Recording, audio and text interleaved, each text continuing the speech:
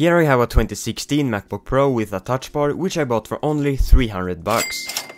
That's a whole computer for a much lower price of a brand new iPhone, even the SE. But the question is, how capable is this laptop as of today? What can you do on an older MacBook, and where are its limits?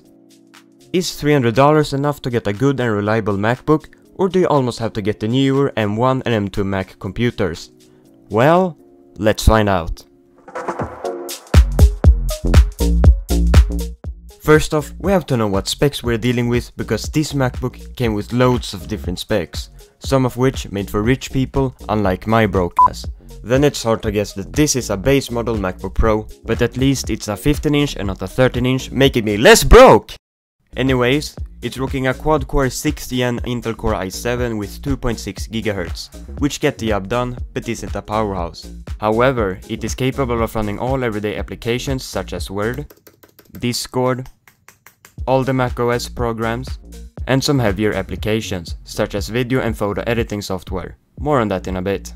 Alongside the CPU, it has 16GB of LPDDR3 RAM and 256GB of SSD storage, which are permanently attached to the motherboard, meaning that you can't upgrade it after you bought it, which is a common Apple move and it really sucks. The SSD, however, has similar disk speeds to some of the latest base Macs, because on the newer Macs, Apple decided to ship out on the SSDs quite a bit. For the graphics, it has integrated Intel HD Graphics 530 for lighter use and a dedicated AMD Radeon Pro 450 with 2GB of VRAM, which the Mac will automatically switch to when doing more demanding tasks, such as video editing or playing games. Now, with these specs you are going to be limited to run applications that require more resources, but for the most part it's actually completely workable.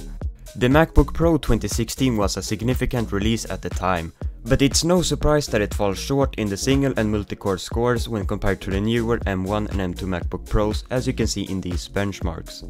Also, this Mac has stopped receiving software updates, and the highest official supported macOS is Monterey. You still can install newer softwares via OpenCore Legacy Patcher, but Monterey still feels snappy and have a modern look to it. Apple still releases security updates for Monterey and will probably continue to do so for the next couple of years, meaning it will still be relevant for quite some time. Speaking of longevity, my battery has 866 cycle counts and shows normal condition. I still get several hours of battery life when I don't push the Mac too hard, and it can last up to a full workday. If you have an older MacBook, how does your battery life hold up? Let me know in the comments below. And before we go through what a day with this MacBook can be like, we have to discuss its groundbreaking design and features. This was the first MacBook Pro that received a whole new and thinner design for the first time since the well-recognized 2012 Retina MacBook Pro. And I say this is one of the prettiest Mac models that exist, and it for sure still looks modern. Also, this design language is still being used in the 13-inch M1 and M2 MacBook Pros. And the only drawback from the design is the thick bezels, but to be honest, I don't mind them at all. Still, this is a 2880 by 1800 60Hz Retina display with great colors and a maximum screen brightness of 500 nits, which works just fine. Well, except for using it in direct sunlight, as you can see here. But otherwise this is a really nice display for the price, and the build quality is something you can't beat. If we move down to the bottom case, we have a massive Force Touch trackpad, and it's the same great trackpad found in the newer Macs as well. You can click anywhere on the trackpad and it will simulate a click with haptics, which makes it an absolute blast to use.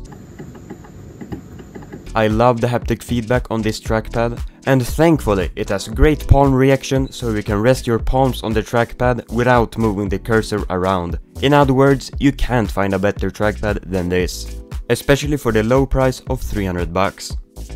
But then we have the keyboard. Oh, the keyboard.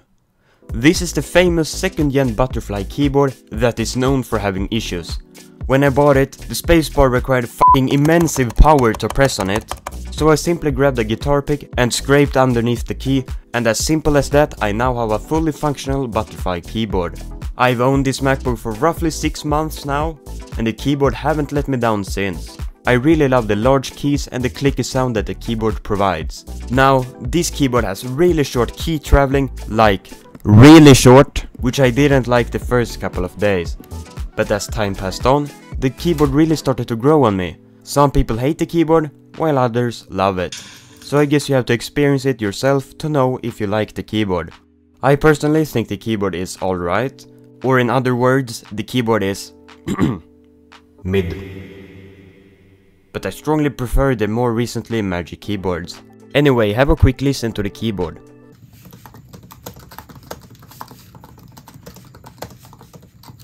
And of course, above the keyboard we have the touch bar. The touch bar can improve the speed of having many different shortcuts with the touch of your fingertips. For instance, you can tap on suggested words, control your music, use powerful features in editing software, scroll through emojis, and you can even play games, memes, and skip YouTube ads. Although don't skip it on my videos. Don't you dare. I need the money. And that's only some of the features. It might take some more milliseconds to adjust the screen brightness or the volume compared to doing it the traditional way. Not everyone is going to agree with me here, but I find it more fun and satisfying doing it on the touch bar. And when I use the Mac, I always integrate with the touch bar to speed up my workflow. Or not. Whee! And we also have the Touch ID, which you can use to unlock the Mac, pay online, and use it to autofill passwords. It's super convenient to have it on a laptop, and I absolutely love it. And that's not all. The speakers on this machine is still miles ahead of most out of today's Windows laptops. Take a quick listen.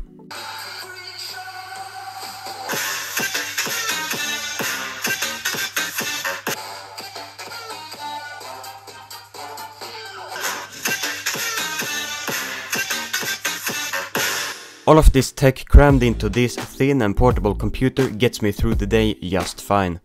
The battery can last up to 6 hours at best, but when surfing the web or when using heavier applications I have to keep a charger close by. But keep in mind that this MacBook has a decently used battery, which is common to see when buying older used laptops. But on the other hand, the 2016 MacBook Pro was never a battery champion. Now it's a really silent machine until you start playing games or of course when you run more demanding applications. While writing this script, the Mac is running on a cool 46 degrees Celsius. Watching YouTube videos only bumps it up to 55 degrees Celsius. And after an extended period of editing in DaVinci Resolve, the Mac can hit up to 90 degrees and up to 100 degrees Celsius when you play back a video. More specifically, a 1080p video. And this is around the same temp that the fan would start to ramp up to cool it down faster, which Macs are known for doing by now. But overall still decent cooling for a 2016 MacBook. It's not great but not bad at the same time. It handles everyday tasks surprisingly well and has enough horsepower under the hood to use more professional apps, so they call it. And for the keyboard, it's not the best keyboard that Apple has made, but I don't mind it. So this MacBook only set me back $300. Usually I find these models for $500 or more, and the reason that the price is much lower on this MacBook is that it has some cosmetic flaws. The first flaw is a non-working camera. The system isn't detecting a camera and I don't know what's causing the issue. Unfortunately, the MacBook screws are f***ing special and I don't have the required tools for that. But when I do have the required tools or the screwdriver, whatever, I'll be sure to check out the motherboard. iFixit, please sponsor me. The second issue is the screen. A section of the screen has sort of a dark shadow on it. I believe it's moisture and it's relatively common on these models. But to be honest, it isn't disturbing at all, and for the most part I can't even tell the difference on the screen. Yeah, it's whatever. But at the same time, this could also indicate that the screen is causing the camera issue instead of the motherboard. But as of right now, I can't open the damn thing. And the last issue is a little dent at the bottom of the case above the touch bar, along with signs of use all over the MacBook. But it isn't any severe damage and visually the computer still looks great. But why did I buy this laptop? Why this specific one? Especially when my PC is way more powerful and way more capable of running demanding applications. So, 3 reasons. 1. I wanted to take my work and studies wherever I go, and this laptop is something that I can rely on for the next couple of years. Maybe except for the keyboard, but so far no major issues. 2. The design. As I mentioned before, this is one of my favorite MacBook designs ever. It's thin, portable and looks modern. And number 3, I wanted to try out the Mac experience on a Mac that I could get at a bargain. And being deep into the Apple ecosystem, this Mac just works with all of my other devices. For instance, Apple Watch to unlock the MacBook, iPhone to browse the web and pick up on the MacBook, iPad to use as a second monitor via Sidecar, and so on.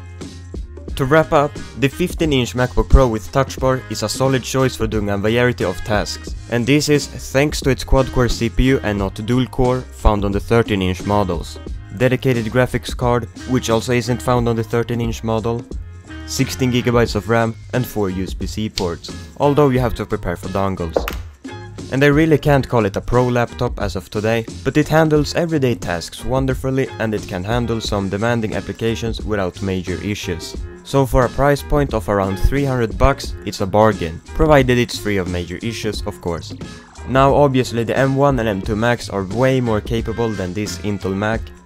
The cheapest Mac you can buy brand new is the M2 Mac Mini for $599 and $499 for education, making the Mac Mini a considerable choice due to how capable it is for the price.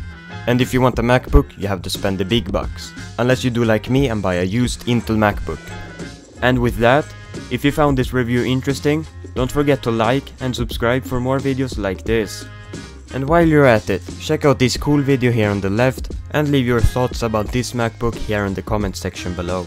Thanks for watching and I'll see you in the next video. It's blooper time. This Mac has stopped receiving software update. And with that, if you found this